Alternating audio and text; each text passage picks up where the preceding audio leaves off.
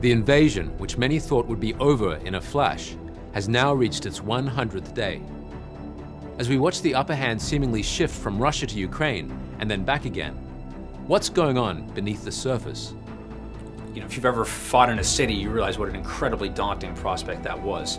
And, as you mentioned, I fought in the Fallujah battle, and we were about 10,000 Marines, and we had to take that city from members of Al-Qaeda in Iraq.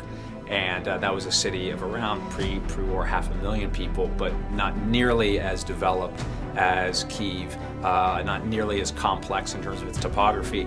You know, that took us more than a month of very intense house-to-house fighting to do that. What light can Iraq and Afghanistan shed on Ukraine? And what does Ukraine reveal about how the next war will be fought?